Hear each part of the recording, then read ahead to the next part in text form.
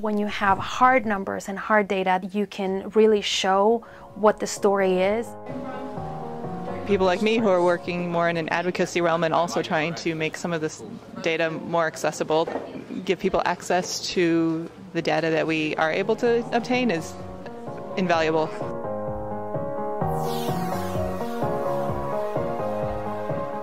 When I came in thinking about, what is it that I can give to others, the first thing I said is, I want to teach you things that you can, take home with you and start using on Monday. Just look at your numbers for yourself and not have a source. I really want you to understand that you have the power to do that yourself. Like the technology, especially for journalists, can seem intimidating, but some of the tools are not really as hard as you'd think. Like I had seen a demo of Google Fusion Tables, but to be able to create one myself, I was like, this is really not as hard as you think. It's a real powerful tool. So I'm learning a lot from the people here. We learned how to use a whole bunch of tools which we actually spend a whole lot of time actually coding from scratch, and we found out yesterday that most of these tools are available, so that was very neat.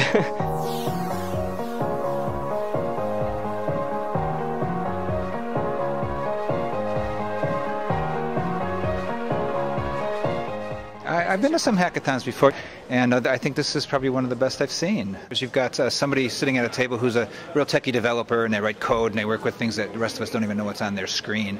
But they're working right with somebody who just knows all about this neighborhood. So they're actually together, and that's, that kind of cross-sectioning has been a lot of fun to watch.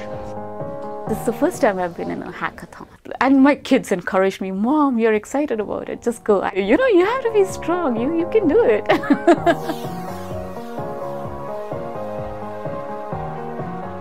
We're writing a story and actually creating a journalistic product. I really care about because at a lot of hackathons, they're so technology focused and not focused on substance. A lot of the work that I've done over the last few years has focused on advocacy around immigrant rights issues.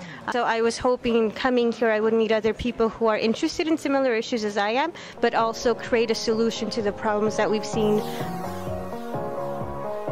I think Migrahack's particularly special because of the topic that we're addressing and the data that we're working with. A lot of these data sets about immigration are data sets that I've always wanted to have a reason to work with, so it's exciting to be with my teammates diving into these issues. I've always been interested in immigration issues, and it's always been something that's been very close to me. And naturally, I've always been into technology, so I also feel like I'm doing what to a certain extent, I feel like I'm supposed to do. Like, it's something that's just, I feel I'm driven to do it. We have to provide more opportunities like the Migrahack because they provide access to people and expertise.